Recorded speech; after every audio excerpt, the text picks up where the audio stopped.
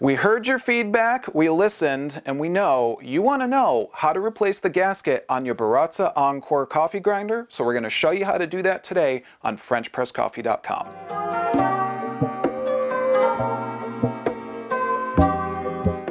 Now, a quick note, this method is going to work for the Baratza Virtuoso and Virtuoso Plus, as well as the Baratza Encore grinder.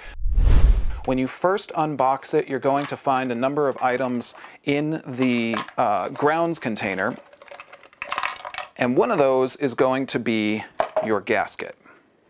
It looks like this.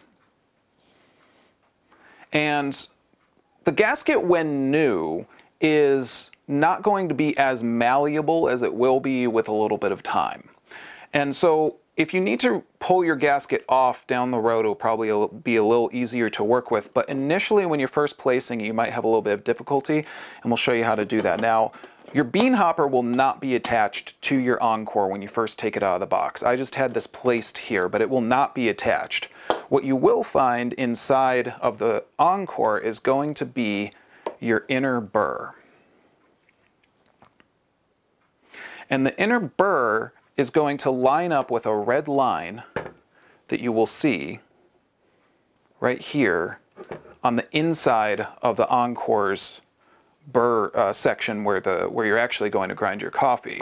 So there's a red dot or a red mark here, and that lines up with the inside. Now I'm going to show you how you can place this gasket with this inner burr taken out, and it just slides right out. It doesn't screw in or anything like that. It just sits right inside of the Encore, and the red mark on the inner burr lines up with the red line. I'm going to show you how to do this with it out of it, but then I'm going to show you how you're probably going to do it, which is with that burr inside of the unit. And here's the reason why. The rubber gasket likes to slip off fairly easily from this inner burr. It's not always going to stay in place. Even though it is made of rubber, it's not incredibly sticky rubber.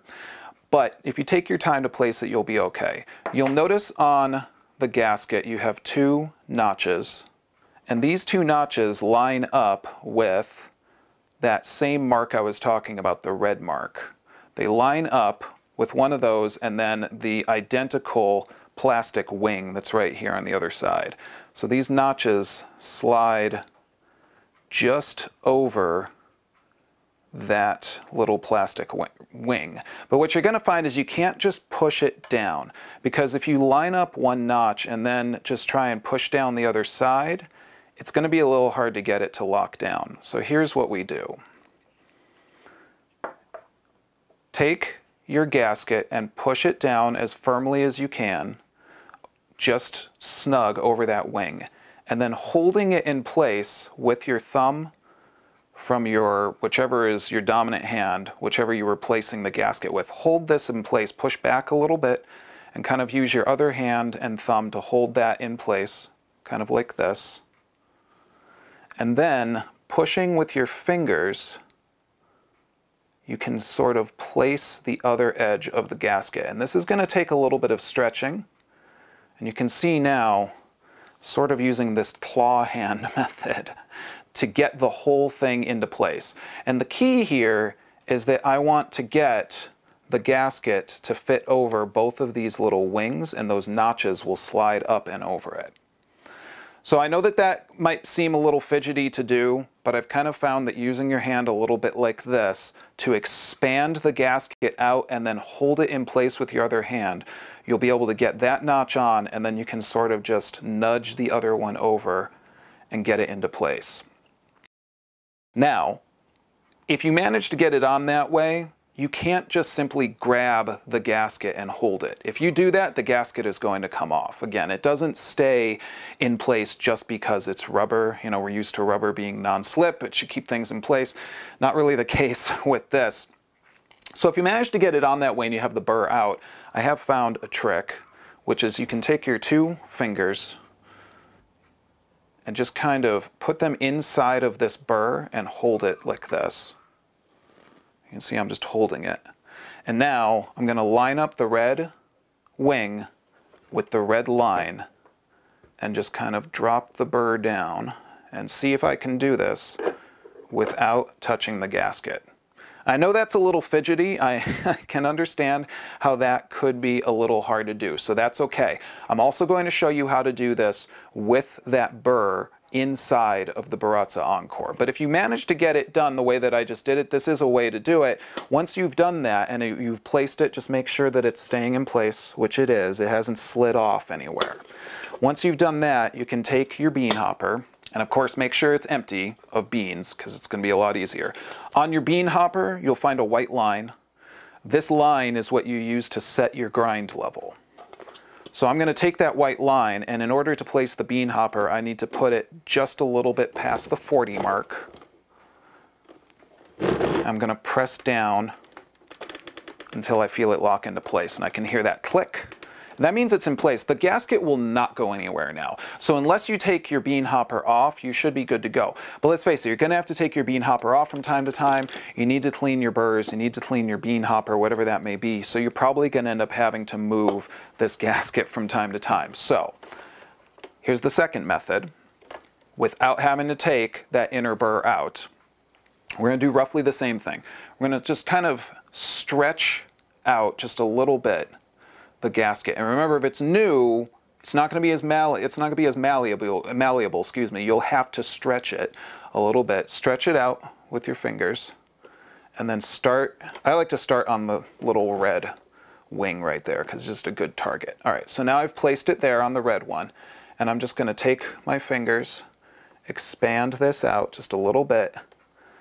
And in this case, I'm using my thumbs a little less, as you can probably see, but I'm just using my left hand to hold this gasket part down as best as I can to keep it in place, stretching, and then I slide over the other wing of the inner burr.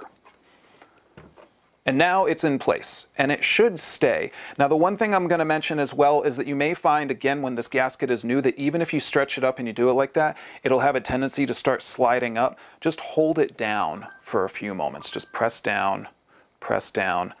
As long as it stays in place, take your bean hopper, again, white line, right there. Pop it down at just past the 40 mark. There's a little arrow just past 40. Line it up with that, press down a little bit, and turn. You got to give it a little bit of press in order to get this down, because that gasket makes a really good seal. That gasket makes sure that coffee grounds don't fly everywhere. It keeps things clean. So it's doing its job if you have to press down a little bit and then turn. But once you've got it in place, again, you're good to go. The gasket will stay in place, and you should be set to start grinding coffee. So that's two methods. You should go with the one that you're most comfortable with. I've found that probably ultimately after you've used the machine a little bit, it's going to be easiest to just put the gasket on with the burr in place. But when it's brand new, it's probably going to be a little easier. Take that burr out and use that other method, the claw hand method as I was talking about, to stretch it out and over the burr and get it into place. Now, if you have problems with your gasket, if it's getting old, you misplace it, it starts to stretch out too much, it breaks, whatever that may be, which can happen with time, you can get a replacement gasket at FrenchPressCoffee.com. Just go to our website and you can get your replacement gasket, and you may want to pick up a couple of them just so you have an extra one or two. Follow the instructions that I've just shown you here, and you should be able to get that gasket in place and keep grinding some great coffee. So there you have it, everyone. That is how to replace and set the Baratza Encore and also Virtuoso and Virtuoso Plus gasket that sits just below the bean hopper. I hope you found this useful. I would love to hear what your favorite method for grinding coffee is. Are you using a Baratza? Are you using hand grinding? What's your favorite? Tell us in the comments, and of course, take a look at FrenchPressCoffee.com to find great ways to grind coffee and lots of coffee gadgets, tools, and more at FrenchPressCoffee.com. As always, everyone, I'm Brian with FrenchPressCoffee.com. I'll see you next time, and take care. Did you love that video? Give us a thumbs up, and make sure to subscribe. If you do, I'm going to give you an awesome coffee quote. Don't worry, I can wait. I've got awesome coffee candy.